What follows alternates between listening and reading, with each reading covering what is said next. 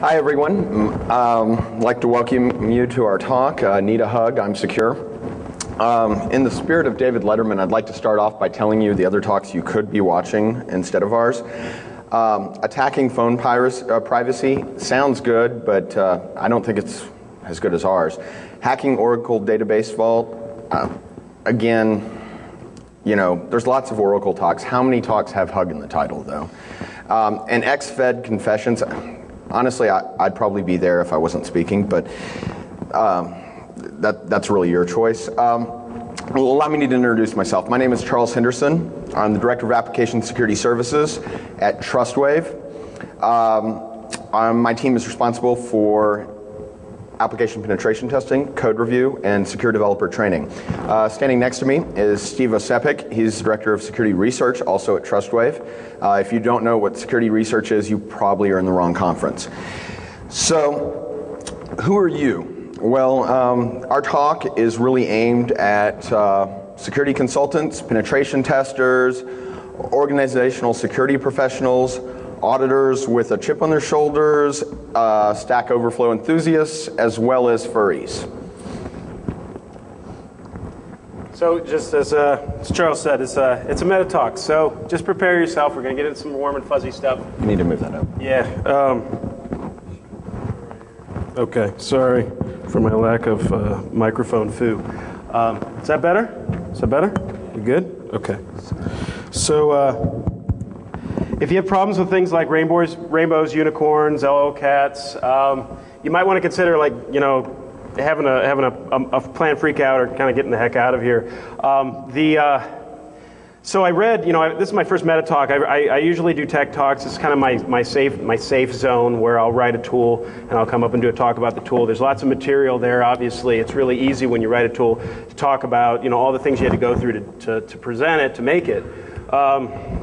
But I'm going to try to avoid making strange gyrations with my neck here. See if I can get this at the right spot.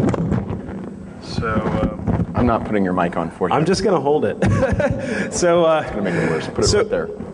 Okay. So here's the thing, right? So I read a book about this stuff. I read a handful of books, and really, if you're going to categorize this talk, it kind of falls into like the self-help category more than anything. So I read about that, and they said the very first thing you have to do when you do a talk like this, you have to have an icebreaker. So if you just give me a minute, I'm going to have an icebreaker here. They say I should give it about 15 seconds, so we're just going to time it.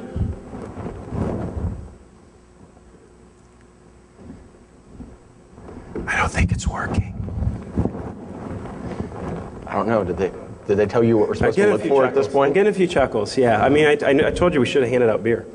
But really, it's really two things here. We're going to talk a lot about the industry. We're going to talk a lot about a lot of what we feel like are missed opportunities, a lot of ways we can connect with our clients, a lot of ways that we can actually make our jobs a lot better, a lot of ways that we can get kind of, you know, better results from our customers, get better results from the industry, things that we've seen over the course of our careers.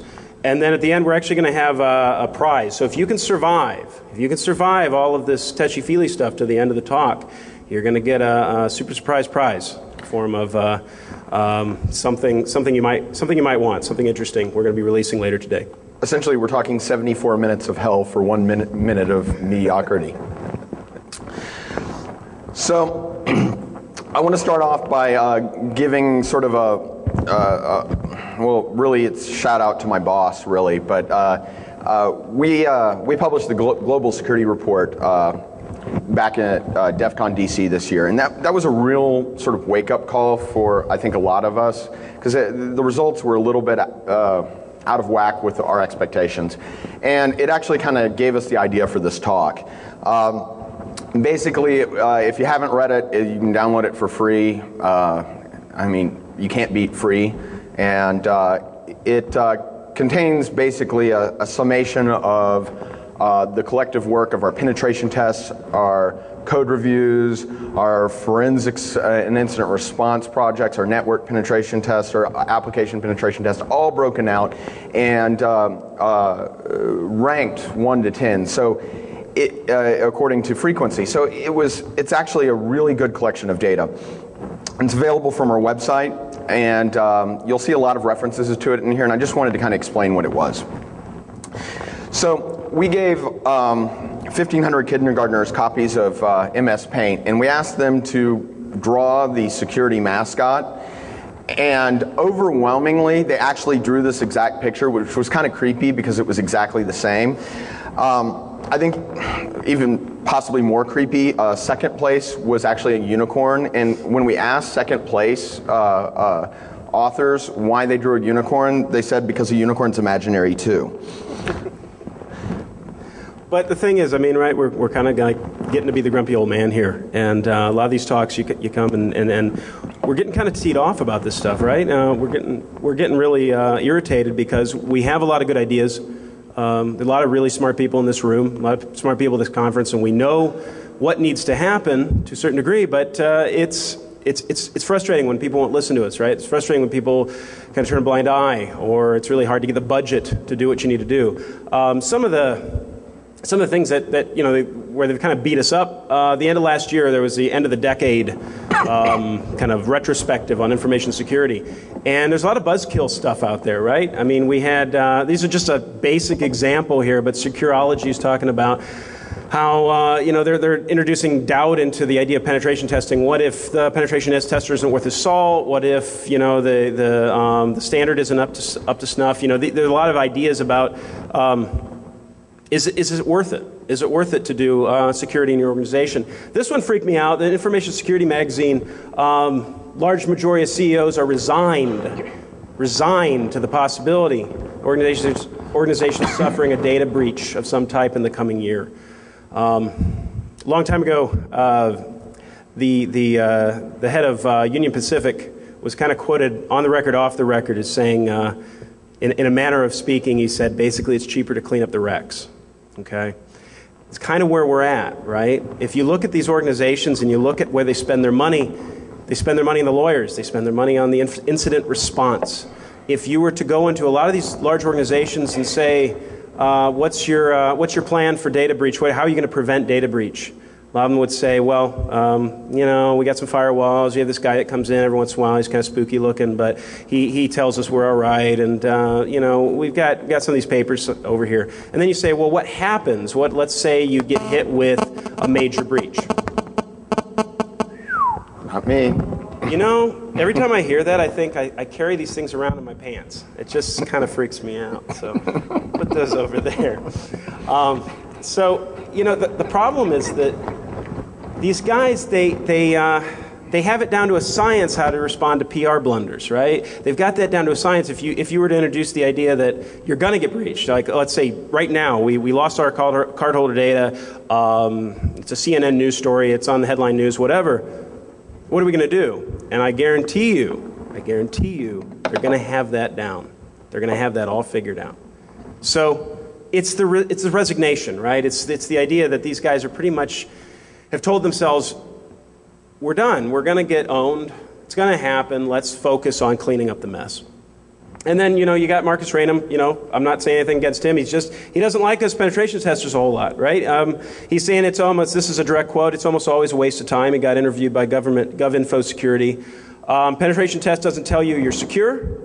Penetration test either tells you your network sucks, or your penetration testers couldn't get into it. I think they edited that. I have a feeling he said either your network sucks or your penetration tester sucks, right? That's kind of what he's getting at. Either your network really, really sucks because the penetration testers are so lame they can, you know, maybe, you know, own it, or the penetration tester just couldn't get to what is obviously there, right? He's using the wrong penetration testers.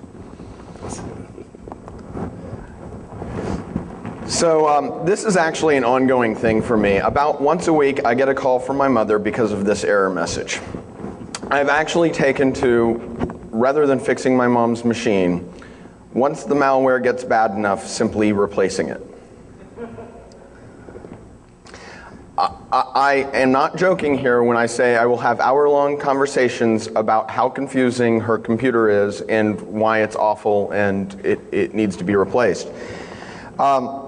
Recently, I actually came to her house, and she had come to the conclusion that the computer threw less error messages when she had it on one side of the room than the other. And for that reason, she's actually moved her desk over to the other side of her office. Now, what can we draw here? Well, we can draw that it's not just the big companies that really don't understand not just security messaging, but computer messaging in general, and are just confused and baffled by it. So then they'll try anything to fix it, whether it really has an effect or not. And generally, any kind of anecdotal observed improvement is seen as the big fix, and that's all you need. And I think we as an industry need to be a lot better about our messaging too. We need to help people understand what works, help people understand what doesn't, and help them through the situation as friends in sort of a hugging, loving manner, rather than this cold, calculating error that we have here.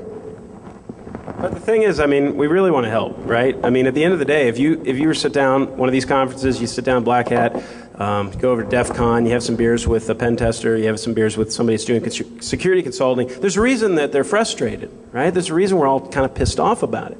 And the reason is we really want to fix it. It might be a little sociopathic how we do it, right? But at the same time, we really do want to fix this problem.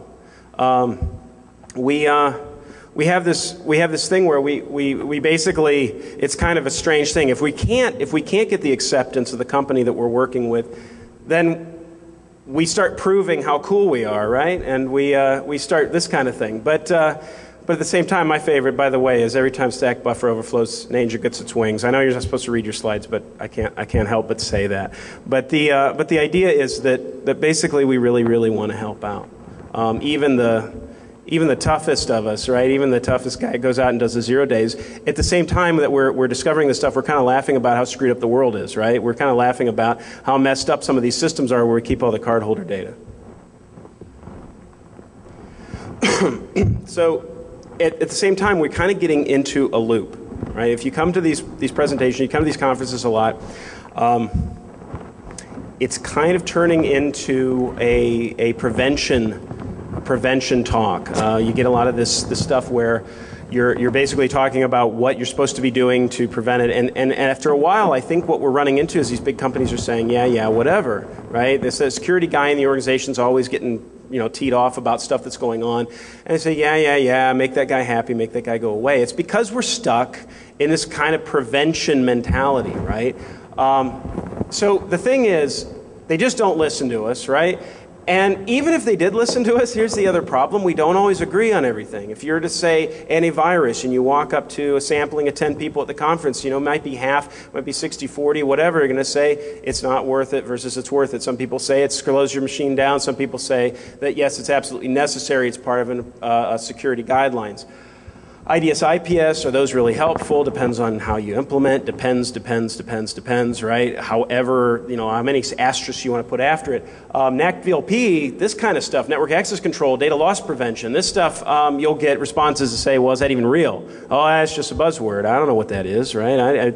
DLP, is that really a product? So there have been articles written about that. It really depends on who you ask. But, the thing is, even if we did agree on this stuff, right? We're at the point where we're telling people to brush your teeth and don't eat cheeseburgers, okay? So just to kind of put this in perspective, we're all getting kind of teed off at these conferences about how nobody listens to us, but how many of people in the room know how many calories from fat they've had today, right? There's some conference somewhere where these guys are talking about how much you're supposed to eat and what kind of foods you're supposed to eat and things like that. The same thing is how many people brought a toothbrush. How many people have up-to-date maintenance schedules on their automobiles? It's the same kind of thing. We don't want to get to this point where we're just harping on this stuff and constantly telling people what they should do, and at the same time, it's just kind of turning into white noise, right? So I had this idea that somewhere in almost parallel universe, or even right now, they're talking about us at another conference. So actually, I looked that up. And it turns out that that's exactly right. Just a month ago, there was a National Fire Prevention Association conference, and this was in Mandalay Bay, so right down the street. And so this is kind of maybe a look into that parallel universe. I have the feeling that this is a real slide. I can't say that for sure, but this is what I think might be going on over there, right? So You get the picture, right? It's all about changing your smoke detector batteries. How many times have they told us that? How